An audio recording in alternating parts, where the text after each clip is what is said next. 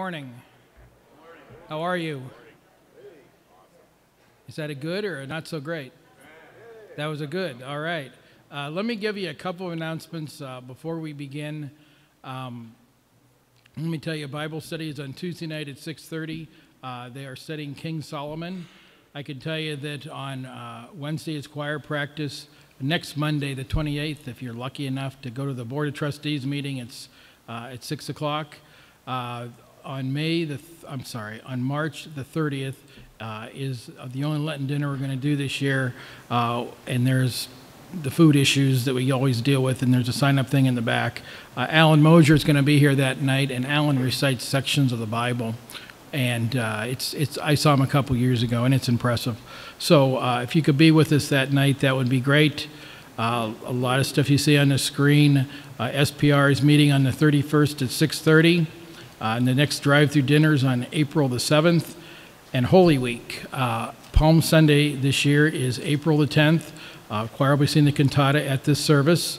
I can tell you that on the 13th is the Maundy Thursday service, and we're just going to have a traditional service here in the sanctuary. And Good Friday is a 6 to 6 prayer vigil. There's a sign-up sheet out in the narthex for half-hour slots.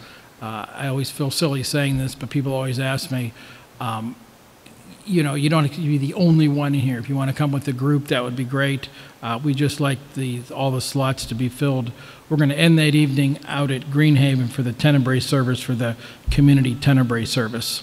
Okay? So I believe that's all the announcements that I have. Does anybody else have anything to add? I got to tell you this. Every morning I wake up, and there's certain things that I do, and one of the things I've gotten into the habit of doing is, if you go to the Weather Channel app, it tells you how many cases of the coronavirus were reported the previous day. I think every day this week but one, the number of new cases was 0. And so, as of today, it looks good. So if you're thankful for that, say amen. Amen. So, very good. Let us all enter into an attitude of worship.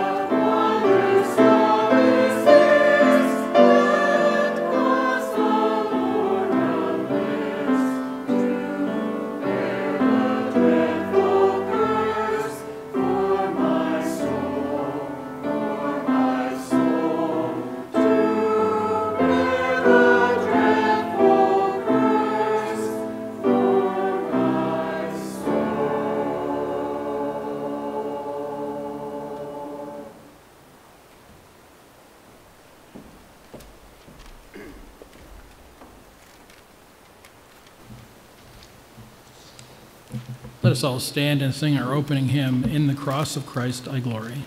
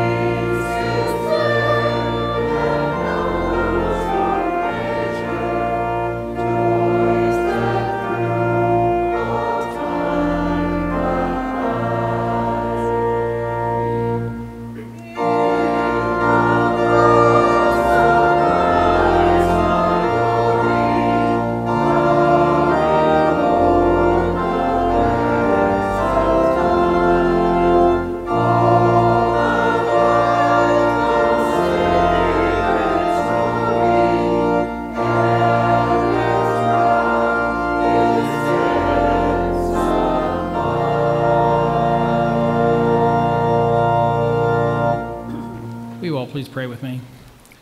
Dear Father, as we come here on this third Sunday of Lent, we are thankful for this time of year. It's a time to stop and evaluate our lives.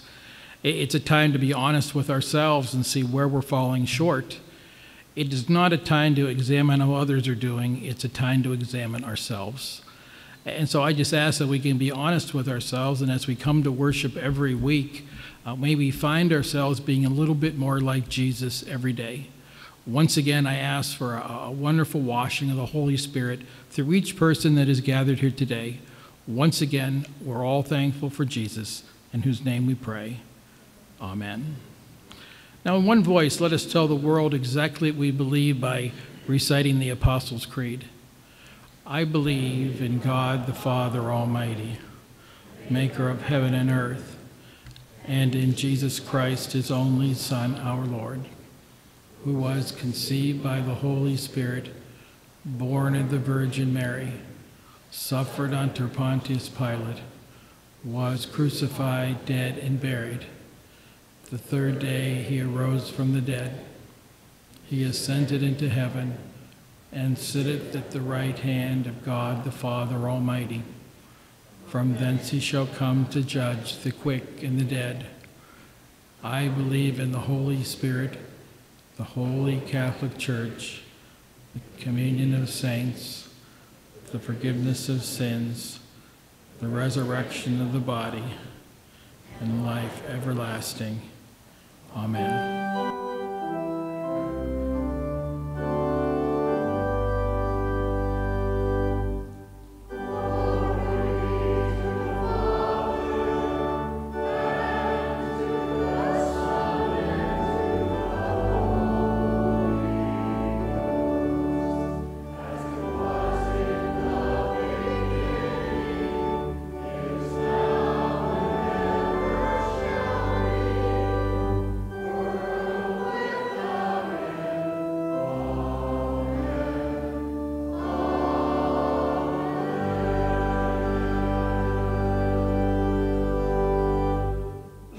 seated.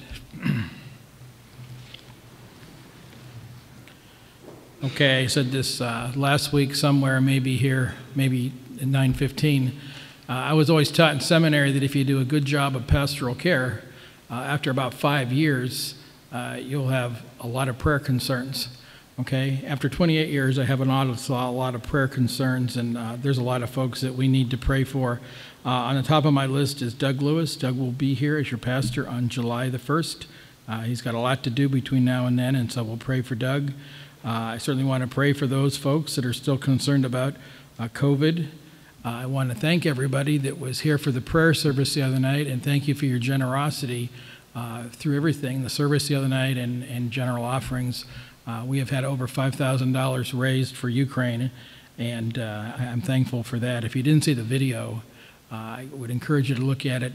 We get posts on Facebook from a young man who's in Quivero, and you can just see the stress on his face every day. He's about 30 miles from where the Russians are right now, and so we'll keep all of Ukraine in our prayers. Carolyn Arnsberger is having a heart ablation on Tuesday. Jim Stefanik is having surgery on Tuesday. People ask me about Lisa. Lisa is in California.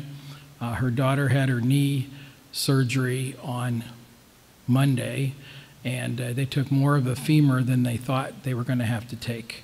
And so it's more painful than they anticipated. And so we'll keep Sydney Miller and Lisa in our prayers. Lisa left Sunday morning, 8 o'clock with all of her delays to get to the West Coast. She didn't get in till midnight, and they had to be in the hospital by 6 in the morning. So it was one long day. So we'll keep all them in our prayers. John Meredith, I text John on a regular basis, and he's moving forward. We'll keep him in our prayers. Madeline, we're glad to see you. Okay. I have a reliable source that Howard's 4 more to go. So we'll keep Howard in our prayers. Jackie Bragg has lung cancer. We've been praying for Linda Miller. Harriet's son, Tim, we'll be praying for him. And John Ramsbottom, we've been praying for John. We'll continue to do so. I'm going to ask that you pray for Sue Einen. And Sue was here, and Bill were here for a while. They ended up moving to North Carolina. Bill died recently, and Sue has ALS, and it's just a sad story. We'll keep Sue in our prayers. Nancy Flanagan has 4 more treatments to go. Joyce Tully has breast cancer. We'll keep Joyce in our prayers. Okay? That's quite a list. I don't expect you to remember them all. We do not pray to inform God. God knows all. But we pray to be like God, to understand God. And that's why prayer is so important. So if you have any unspoken prayer concerns, if you'd like to raise your hand.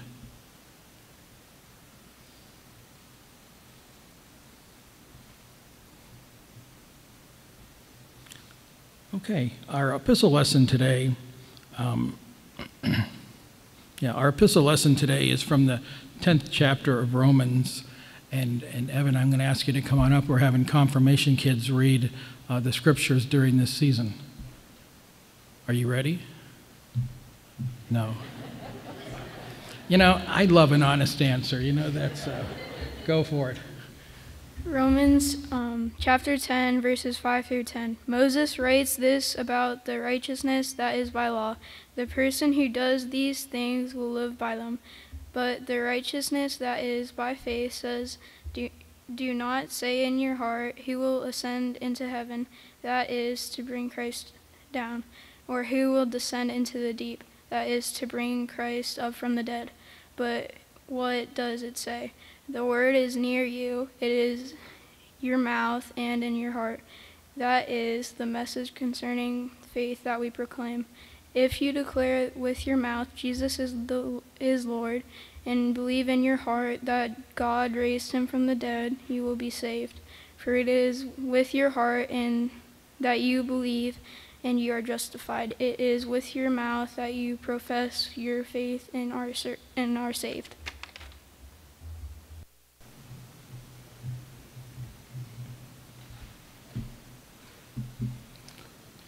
Will you please pray with me?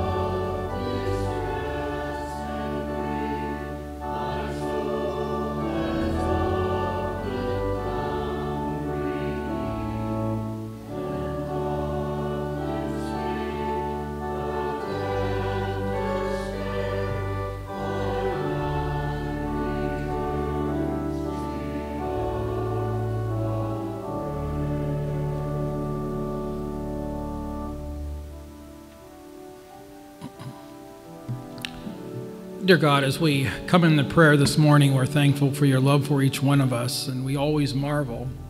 We marvel at the fact that with all the billions of people in the world and all the billions of people that have ever lived in the world, you know us personally. You know what our greatest desires are in this world. You know our greatest fears in this world. And we're thankful that in this complex world that we do not have to live alone, but we have you. We recognize that the faith was never meant to be lived out in isolation. We're supposed to be surrounded by fellow believers who encourage us along the way, and that is how the faith was designed from the very beginning. We certainly ask that you just be with our church as we go through this season of Lent, and as we march toward that great day of Easter, may we celebrate the fact that we serve a risen Savior, that what Evan read to us was absolutely correct, that we must confess with our mouth that Jesus is Lord and believe in our heart that God had raised him from the dead. And we're thankful that because of those two things, the mouth and the heart, that we will be saved. And so we are thankful people, and we come into your presence, and we lift up people to you, not to inform you, but to be more like you. And so we certainly lift up Doug to you at this particular time, in this time of transition in his life. I certainly pray for the people of Ukraine, and we cannot imagine whatever problem we are facing in our lives here. If we were going through the same thing there, it would take our depth and our problems to a new magnitude. And so we pray for these people that have done nothing wrong. I just ask you to be with Carolyn, and I ask that you just pray that this procedure go well. We certainly pray for Jim, and I pray that this surgery go well. I certainly pray for Sydney as she continues to recover, and she's a long way from Ohio from her family, and I just ask that you just be with her. Certainly be with John. We're thankful for John and his friendship with us in this church. I'm thankful that Madeline's here today. I'm thankful that Howard's making progress. We're thankful that Jackie's getting the medical attention that she needs, and we certainly pray for Tim as he begins this process, and certainly we pray for Linda. We continue to pray for John, and we're thankful that he's making progress in his story. And certainly for Sue Einen, we pray for Sue, and we recognize that this must be a challenging time in her life. And so I lift her extra high to you as well. Once again, we lift up Nancy to you, and now we begin to pray for Joyce. We ask for a blessing in all those stories, because we know that they are not alone, but you're with them, and you're with us now. So, Father, once again, may we march through this season with our eyes fixed on one thing, and the one thing is Jesus, the one who taught us all to pray by saying, Our Father, who art in heaven, hallowed be thy name. Thy kingdom come, thy will be done.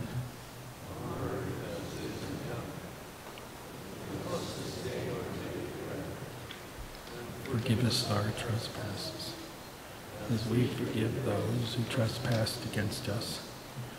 And lead us not into temptation, but deliver us from evil. For thine is the kingdom, and the power, and the glory forever. Amen.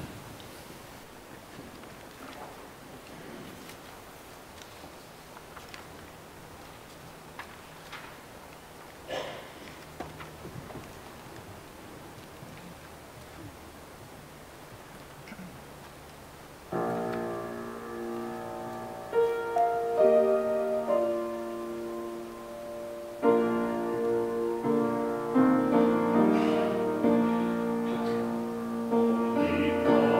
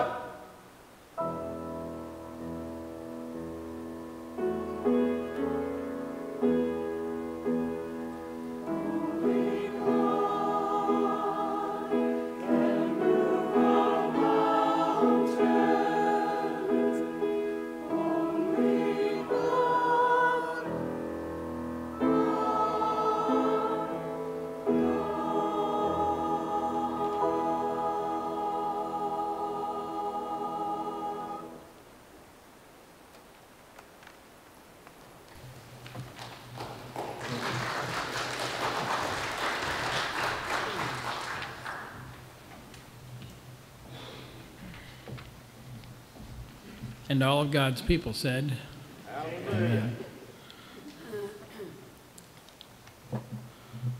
Okay, Lance Armstrong dominated the world of professional cycling for a long time. Remember, he won 7 Tours de France between 1999 and 2005 in a row.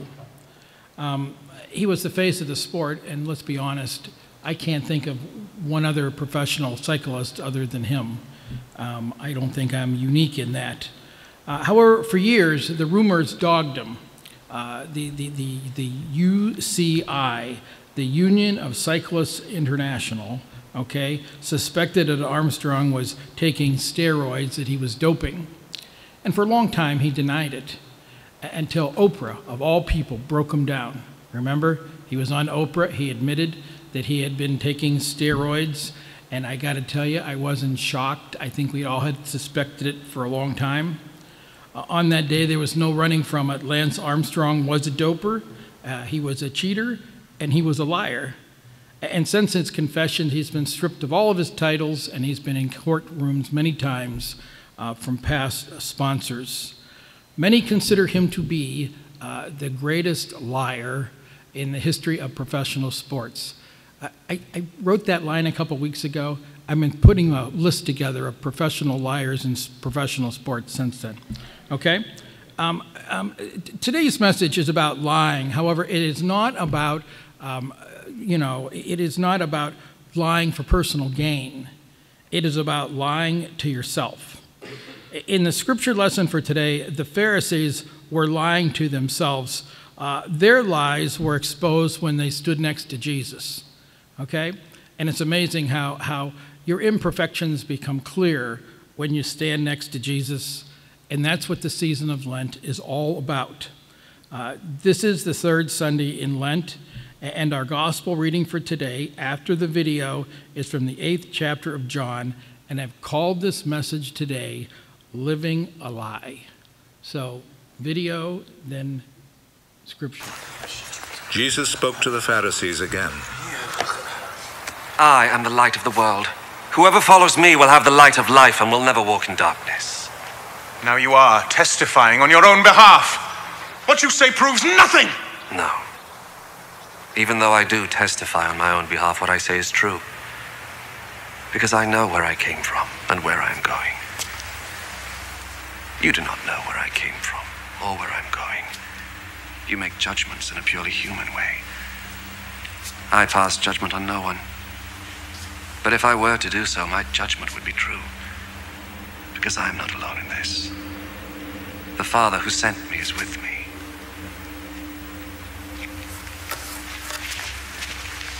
It is written in your law that when 2 witnesses agree, what they say is true. I testify on my own behalf, and the Father who sent me also testifies on my behalf. Where is your Father? You know neither me nor my Father. If you knew me, you would know my Father also. Jesus said all this as he taught in the temple, in the room where the offering boxes were placed. And no one arrested him, because his hour had not come. I will go away, you will look for me. But you will die in your sins. You cannot go where I am going. He says that we cannot go where he is going. Does this mean that he will kill himself? You belong to this world here below, but I come from above. You are from this world, but I am not from this world. That is why I told you that you will die in your sins. And you will die in your sins if you do not believe that I am who I am. Who are you? What I have told you from the very beginning. I have much to say about you, much to condemn you for. The one who sent me, however, is truthful. And I tell the world only what I have heard from him.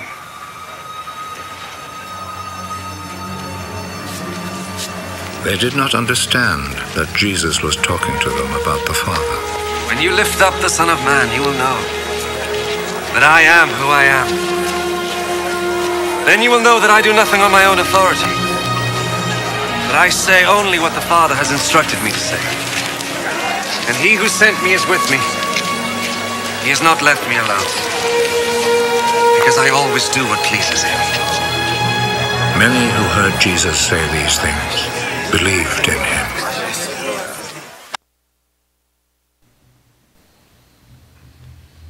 Let us all stand for the gospel reading.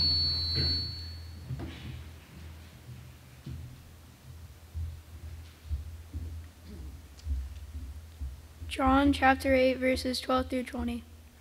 When Jesus spoke again to the people, he said, I am the light of the world.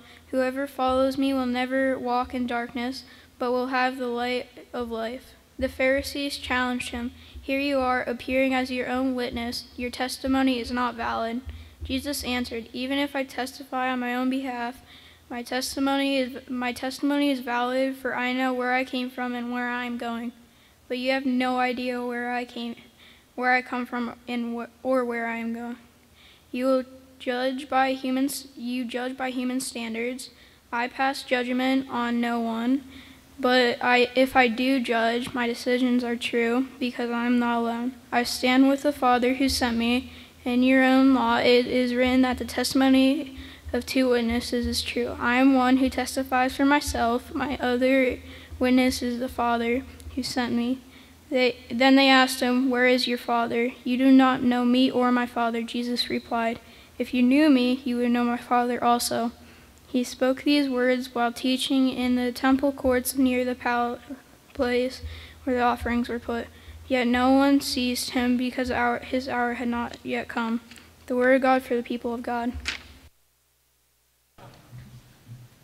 If you're thankful for Evan, say amen. Please be seated.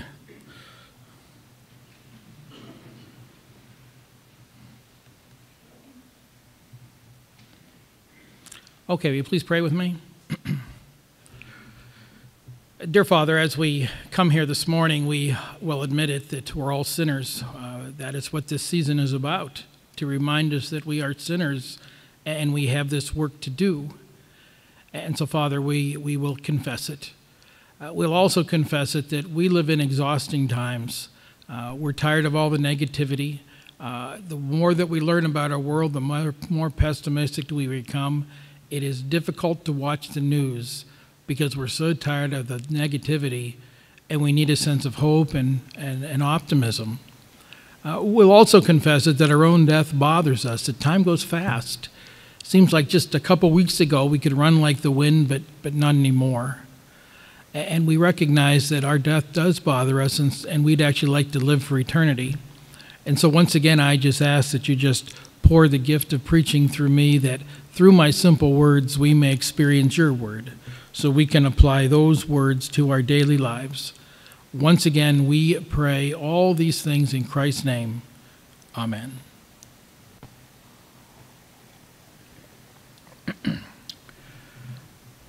We find ourselves in the 8th chapter of John, and according to the text, Jesus is in Jerusalem. He's actually at the temple, and according to the reading and according to the video, Jesus was where they took the offering.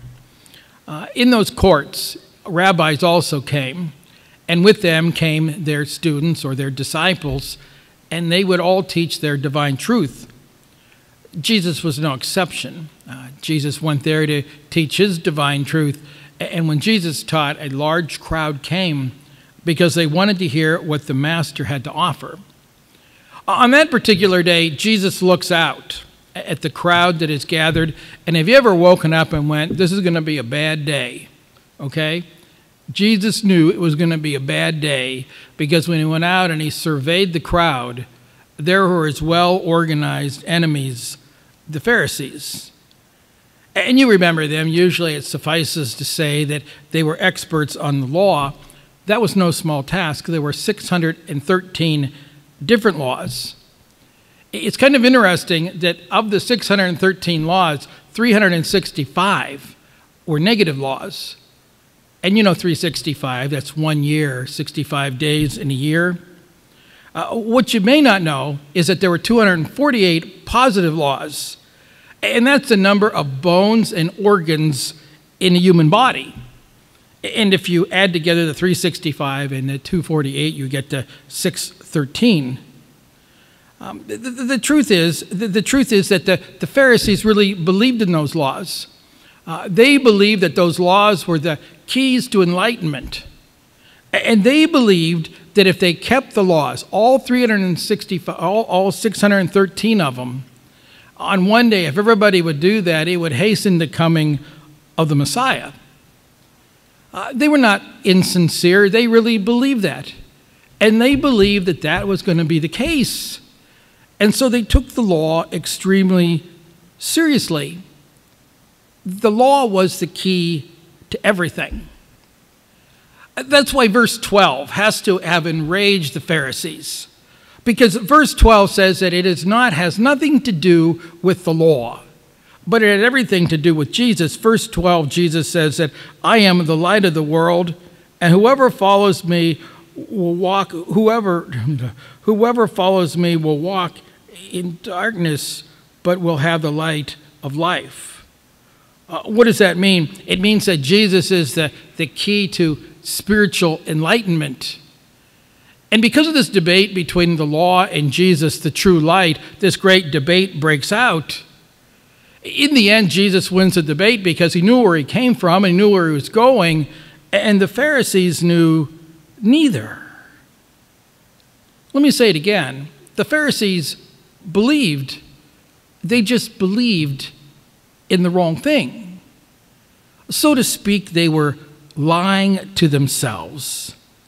There are an awful lot of people in our society, in our world, that are always lying to themselves. They really believe what they believe. The problem is that they're wrong. In the world today, there are 1.8 billion Muslims, okay? 1.8 billion Muslims. You know, they're really lying to themselves. I don't know how else to say it.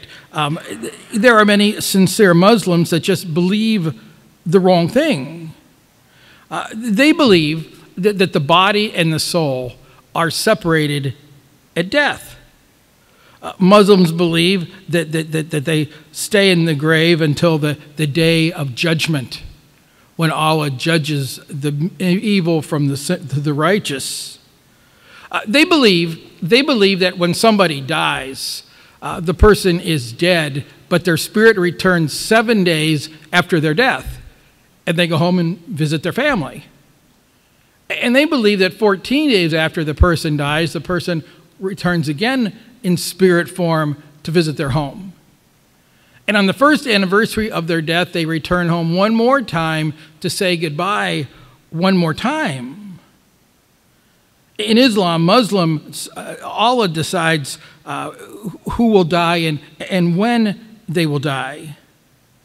Now, there are parts of the elements of the Islamic faith that are sounding an awful lot like Christianity, and that's probably why we don't get along. It's like a family feud.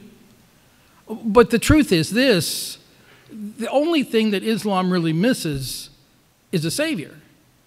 In Islam, Allah stayed in heaven and judges the right from the wrong.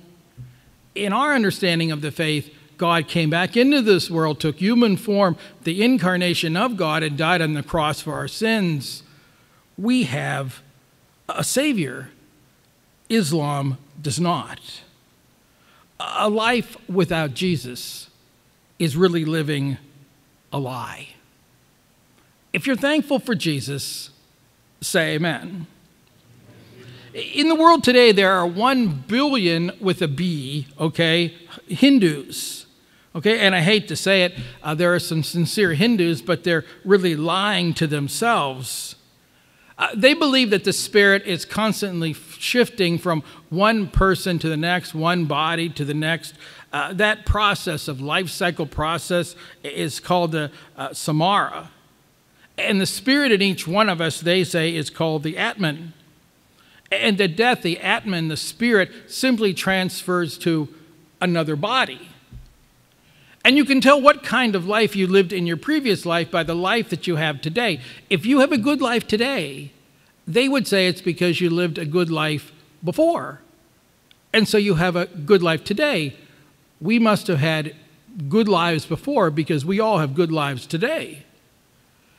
But if you have a miserable life, Hindus say it's because you were a miserable person before and you did nothing positive, and you deserve the miserable life that you have because you're being punished for the life that you lived. Can I tell you the truth? One life for me is enough. When I get out of here, okay, I don't want to come back as somebody else. One life is enough for me. If one life is enough for you, say amen. In our world today, there are a lot of people that are living a lie. They believe that there is nothing about the afterlife at all. I hate to say it, you know, there are some nice people in there, I'm sure, but they're living a lie. According to the Pew Research Group, 7% of all Americans are either atheists or agnostics. They think that when you die, you die, okay? That when you die, it's like turning the light out. It's simply over. And they don't believe there is an afterlife in any way. You're just complete.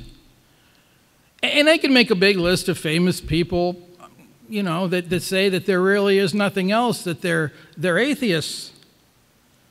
Morgan Freeman is on the list. And if I was as old as Morgan Freeman, I think I might start believing in something, right? Brad Pitt, exciting Brad Pitt, believes in nothing. Woody Allen believes in nothing. Daniel Radcliffe, the Harry Potter guy, you know, he believes in nothing. Stephen Hawking was smarter than all of us combined. He believed in nothing. Sigmund Freud believed in nothing. Turn the light switch on. Think about Thomas Edison. Thomas Edison believed in nothing after death, along with Karl Marx. I could go on, but I'm not going to go on because I don't have time, but you get the point. 7% of our population is living a lie. And they try to ignore death by saying that there is no afterlife. They don't believe in there being a happy ending. I like happy endings. If you like a happy ending in heaven, say amen. Okay, let me say this. George Lee. Don and Brenda, you know George Lee. You folks know George Lee, okay? George Lee is a retired pastor in the area, even though he keeps working, okay? And George Lee has been a good friend to me. And you know, when I was gone, George Lee was a good friend to this church. He told the illustration years ago, and I just cannot forget about it. It was a great illustration, and it must be a great illustration because I've told it so many times, I can tell it better than George Lee. Okay? George says that he once served a church, okay? And in the church, it was filled with a lot of nice people, and there was one lady in the church, and she was a real church person, okay? And whatever the church did, the woman supported it, okay? Whatever it was. You know, she served on every committee twice, right? She taught Sunday school, she sang in the choir, she did it all. If there was a trustee work day, you know, she would show up to do it. If there was anything that happened, she was there every single worship service. She was always there. And she always worked in the kitchen. Now, I try to stay out of the kitchen here, okay? Not this lady, and I don't understand the kitchen, to be honest with you, but from what I get out of it, you know, when you go into the kitchen, everybody has a job. Am I right? Okay? This woman in this story had the same job all the time. You remember what her job was? She peeled the potatoes. And she would peel the potatoes for every dinner. I guess it would be drive-through, she'd peel the potatoes, or eat inside, meals to shut in, she'd peel the potatoes. She peeled a lot of potatoes through the years. And she kept peeling the potatoes. She peeled more potatoes than anybody in the history of that church. And people just identify her as the potato peeler. One day, George says he got a call, okay? He got a call that the potato peeling lady had terminal cancer. And George is a great pastor. George goes, and visits the woman. She's got a great attitude. She's going to beat it. And George would visit her from time to time, but he saw in time to time that the cancer was winning, and she was beat down. He said one night he was getting ready for bed. He got the call that the woman was rushed to the hospital, was near the end. George, being George, got dressed, drove to the hospital, went to her room, and sat there with her, and they talked. He knew there wasn't much time left, and she looked at George, and she said, "George, can I ask you a question?" And George said, "Sure." She said, "George, have I peeled enough potatoes to get into heaven?" George said he almost cried. The woman knew everything about the church, could name all the previous pastors backwards and forwards, served on all the committees, but she didn't hear it. We're not saved by what we do in church. We're saved by grace and by grace alone. There simply are not enough potatoes to save yourself. There just are not enough anthems to sing to save yourself. There's not enough Sunday school classes to teach to save yourself. There's not enough sermons to preach to save yourself. We're all saved by grace, and we're all saved by grace alone. And if you think you can earn your way into heaven by doing whatever, you're lying to yourself. Because it simply is not going to happen. It's called works righteousness, and it's a product of the Protestant work ethic. And the Protestant work ethic is a great thing. It basically says anything worth having is worth working for. And it was wonderful in America because we built a wonderful country because of the Protestant work ethic, but it has eroded away our faith because you cannot save yourself. It promotes works at the expense of grace. And it's one of my constant themes, that I always preach on. I'm not making any progress with it because every single time I have a funeral, it's always the same thing. I'll be standing there at the casket, and there's a deceased laying there in the casket. And I'll stand there with the family, and they'll start reminiscing about how life was for him or her. It's always the same. They were a great person, they would do anything for anybody. They give you the shirt off their back, and then somebody will say it. They have to say it. If anybody deserves to go to heaven, they do. I've never corrected anybody yet, but I think I got 85 days left still, so I might. I'm going to say, no, they didn't deserve to go to heaven. They deserve to go to hell. And so do you. Because we simply can't save ourselves. We're saved by grace, and we're saved by grace alone. I hope you're not lying to yourself. You know it. You know the old gospel story and how it worked. Jesus was born in the ordinary way, yet he lived that extraordinary life. There was something curious about him, though, from the beginning, because his biological father was God. Jesus never traveled more than 30 miles, right? And yet everywhere he went, he talked about the kingdom of God. Everywhere he went, he healed the sick and the afflicted. Everywhere he went, he simply loved everybody. And guess what he did? He treated everybody with dignity and respect. And that should have been good enough, right? It should have been. But Jesus made powerful enemies in high places. And they couldn't tolerate this loving everybody thing, so they decided to get rid of him. And one of Jesus' own, you might have heard of him, Judas Iscariot, betrays Jesus for 30 pieces of silver. He regretted that choice. And remember, he hung himself because he couldn't live with the fact that he was responsible. On that Passover meal, Jesus goes to the upper room with the disciples. They have that Last Supper. They go to the courtyard to pray. And it's in the courtyard during prayer that Jesus is arrested. In the next few hours, Jesus endures 2 trials. One was in front of his own people, right? The Sanhedrin. And they had all that they needed to prove that Jesus was guilty. They had it all. It was a monkey trial. Jesus really didn't have a chance. They had all that they needed, but they did not have the authority to execute Jesus. And so they took Jesus to the one that had the authority to execute him, the Roman governor Pilate.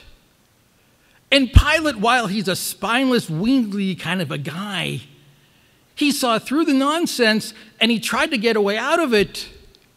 And remember, they give Jesus the choice, the people the choice. You could have Jesus, the sinless one. He loved everybody, healed everybody, taught about the kingdom of God, or you can have Barabbas. Remember how it works out?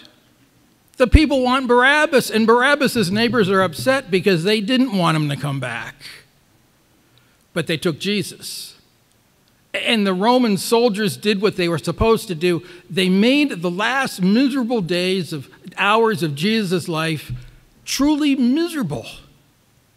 And the Romans execute Jesus in Roman style.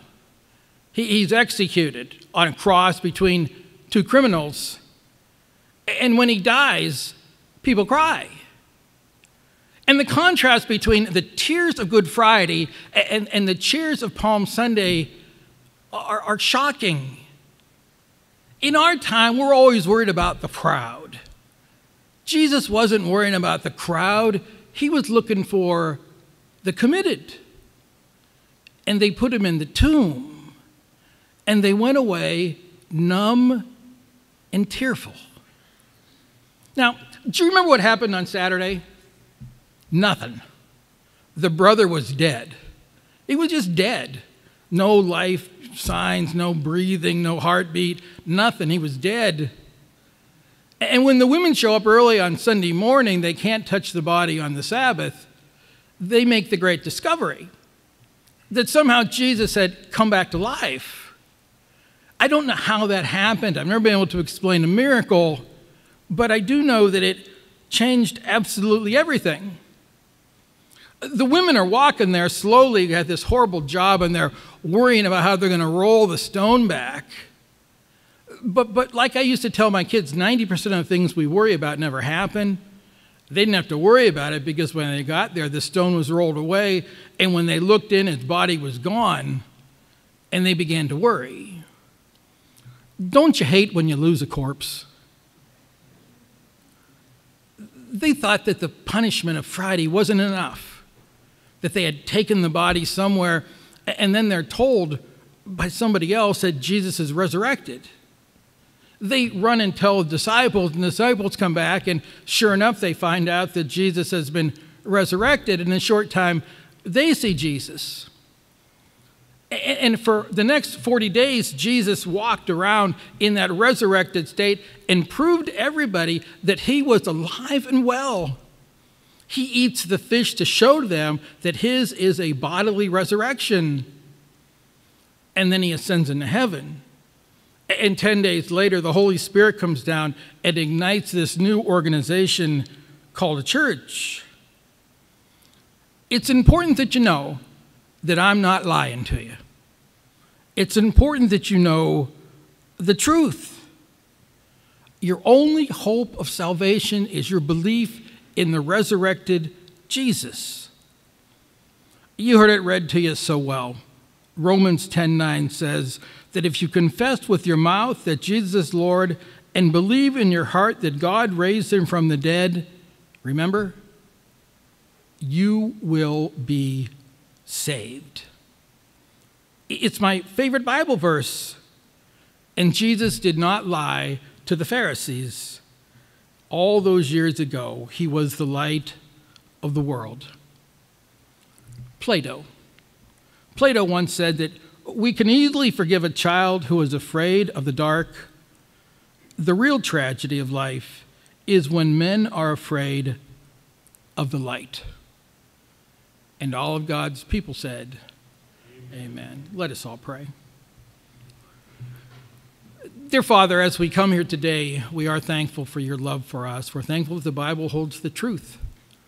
And we have a surplus of people in our society that can write legal contracts because we have so many liars. But the Bible says it clearly, and the Bible is accurate, and the Bible is true. That if we can unite our mouth and our hearts, confessing and believing in the resurrection, that we will be saved. And so as resurrection people, we stand in your presence, thankful for all that you've done for us. Once again, it is your will, nothing more, nothing less, nothing else. And all of God's people said, amen. Let us all stand and sing our closing hymn, "O Wondrous Sight, O Vision Fair."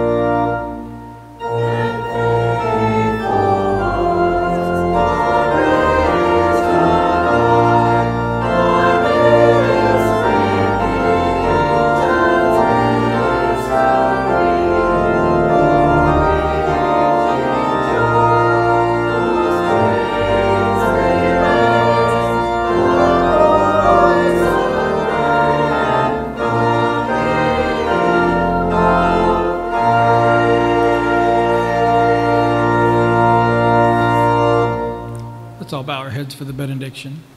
And now may God the Father, and God the Son, and God the Holy Spirit bless, preserve, and keep you all now and forevermore. Amen. Everybody have a great week.